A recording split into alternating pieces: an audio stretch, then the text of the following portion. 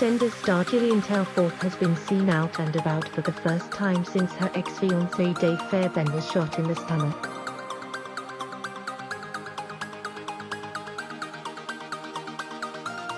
The actress, 65, wore a floral headscarf and black sunglasses as she was photographed in the passenger seat of a car in Hertfordshire at the weekend.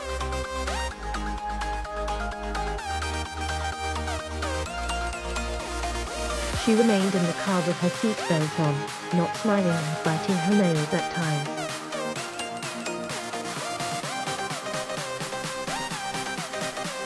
Her ex-fiancé Fairbairn, 64, was shot in the stomach at point-blank range on July 5 after he reportedly confronted a group of people.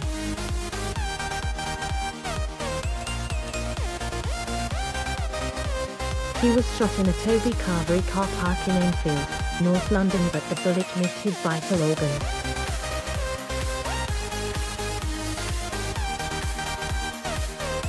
Read more related articles. Read more related articles. Fairbairn was on bail over £850,000 cannabis factory at the time of the shooting.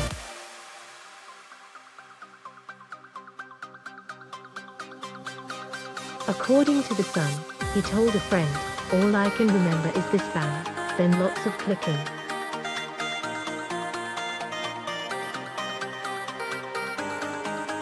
"I think the trigger was being pulled again and again. I was lucky some people found me and called the ambulance."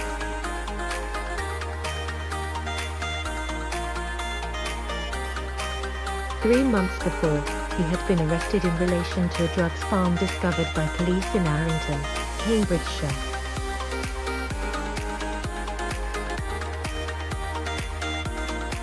Read more related articles. Read more related articles. He was held by officers on suspicion of cultivation of cannabis as well as handling stolen goods.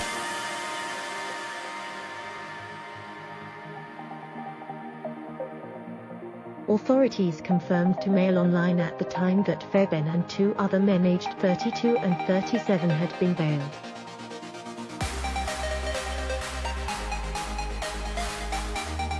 Gillian, who plays Kathy Beale in the BBC soap, has remained close to her ex-fiancé despite them calling off their wedding in December 2019.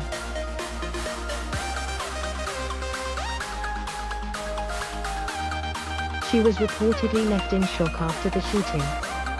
They had been together for 6 years but, following a string of disagreements, they broke up in late 2019.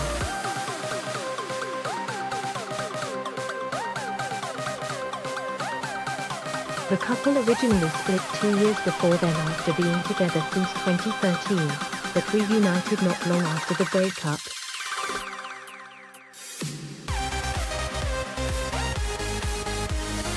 The relationship was Gillian's first since she split from her partner of 23 years Geoff Knights, who died of stomach cancer aged 58 in 2013.